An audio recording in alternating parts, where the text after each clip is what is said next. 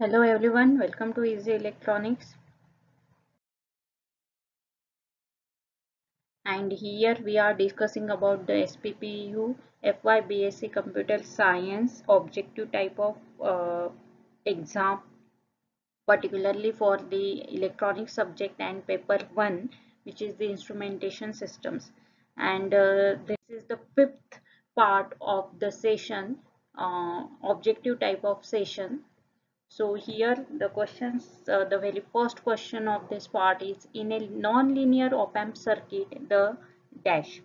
Op-amp saturates, op-amp never saturate, feedback loop is never opened, and output shape is the same as the input shape.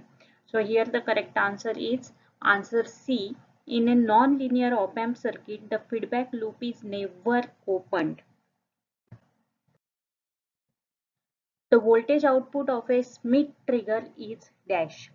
A high voltage, a low voltage, a sine wave, either a low or high voltage. Now here, as we know that Smith trigger is showing us the waveform in both direction, that is positive and negative. So that's why option D is the correct here. The voltage output of a Smith trigger is either a low or high voltage.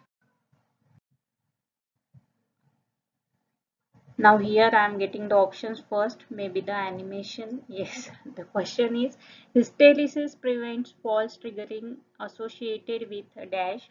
Now here the noise voltage, the false triggering which are associated with the noise voltages, that is prevented by the hysteresis of the op-amp.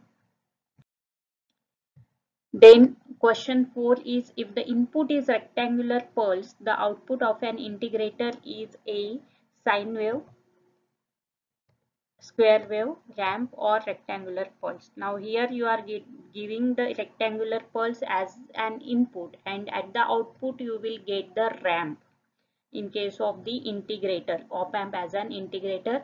And just note down that it is the non-linear application of the op-amp. Then the next question, a comparator with a trip point of 0 is sometimes called as a threshold detector, zero crossing detector, positive limit detector, and half wave detector. So the correct answer is the zero crossing detector. So trip point of 0 means that means you are taking the reference voltage of the comparator as 0 volt. Okay, so that's why it is also. Then the next question is, gain of the op-amp is the ratio of V in upon V out, whether it is true, false, can't say, or none of these. So whenever we are talking about the gain of op-amp, then it is the ratio of output quantity upon the input quantity. Here the inverse of it is given, so that's why this is the false. So answer B is the correct here. Then the CMRR of op-amp is expressed as, CMRR is the common mode rejection ratio, and it is expressed as AD upon AC, which is the ratio between that of the differential mode gain of op-amp to the common mode gain of the op-amp. Okay, and in the last video, I think I told you some 5 ideal characteristics of op-amp. That is, first one is the input impedance, which is infinite. Output impedance must be 0. Then bandwidth of the op-amp must be infinite, and the voltage gain, open loop gain of the op-amp must also be infinite, and the last one is the perfect balance. So these are the 5 ideal characteristics of op-amp.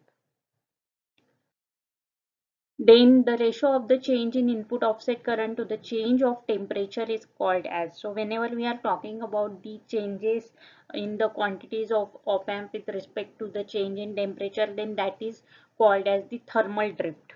Okay, now here we are discussing the change in the input offset current. So obviously it will be called as the input offset current drift.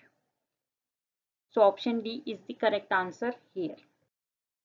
Then the next is the average value of IB1 and IB2 when V out is 0 is called as option A, input bias current. So input bias current is always written as IB1 plus IB2 upon 2. So these are the characteristics of op-amp. Some of the, I think there are 15 to 20 characteristics of op-amp or parameters that we had already discussed. Okay, and one of the characteristics is the input bias current, which is the average of the two currents flowing through the input terminals of the op-amp when both of them are grounded.